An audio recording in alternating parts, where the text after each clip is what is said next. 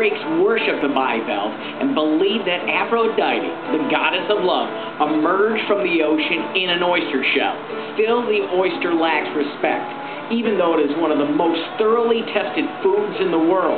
In search of the raw truth on how the immobile oyster gets to our plates, we head to Empire on Delta Marina, a perfect launching point for fishing and for grabbing oysters at their freshest. Today, the restaurant is winging it with buffalo oysters, but lunch will have to wait. I'm going oyster fishing with Ray Vath and his son, Brian Winkler, 5th and 6th generation oystermen.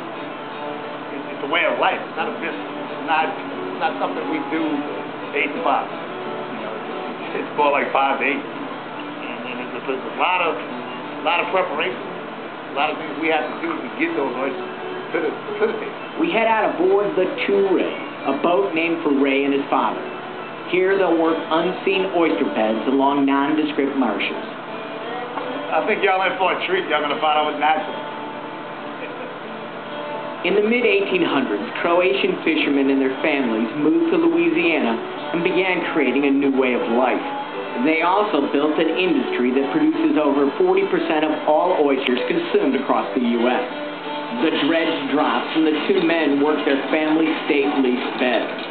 Months before, they had harvested young oyster speck and moved them here, where Mother Nature does the rest. This was big enough to go in the basket. All these little ones are going to go back in the water for later on. Then you take like the little seedlings and plant them somewhere else. Yeah. Rotating crops and planting, this is not rod and reel fishing. It's more plow and rake. They call it fishing, but it's more like farming with no control. We all like farming, you know, a lot to an extent, because we have to bring our oysters, little oysters, to certain areas, wait for them to grow, and all that takes time. For Ray, even with the disappearing coast, Louisiana is the only place to farm. Yeah, I mean, you could go plant a garden in the desert, but odds are it's not going to grow. So, but yeah, this. And again, Mother Nature just changes all the time. Again, this is why we spread out. We have leases here in Jefferson Parish, you know, St. Clair Parish, because you never know when one area is going to be good. You gotta try. One thing I had to try was an oyster straight from the Gulf. Look at the size of this fish. This is a bayou oyster. You don't get any fresher than that. Oh my God. What do you taste when you have a Louisiana oyster? I got probably a different perspective, because I chew an oyster. A lot of people don't chew an oyster, so you don't, in my opinion, you don't know what an oyster tastes like, because all you taste is the water. Do you chew them or do you swallow them? I think I swallowed.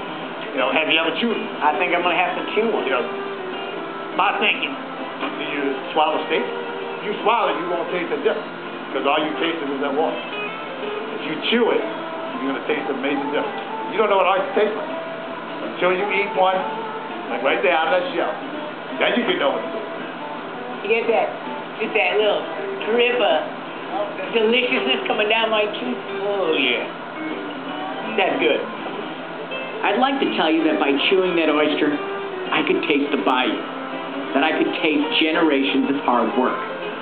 But what I tasted was pure, salty Louisiana goodness. I can say I'd never tasted an oyster until then. And until today, I had no idea about the families that struggled to bring them to my plate. A lot of guys are going crabbing and trawling because it's hard to make a living. It really is. You got it. Again, I got nowhere to go. So I'll be here till the end. One way or another. I'm going to fight them till they tell me you can't fish another one.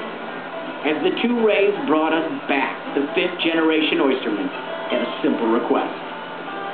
Just keep on eating oysters so we can keep this generation going. This is a heritage, not a job. It's a way of life.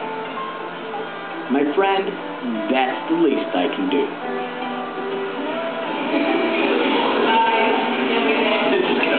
Well, we get that buffalo sauce off the fish. Thank you.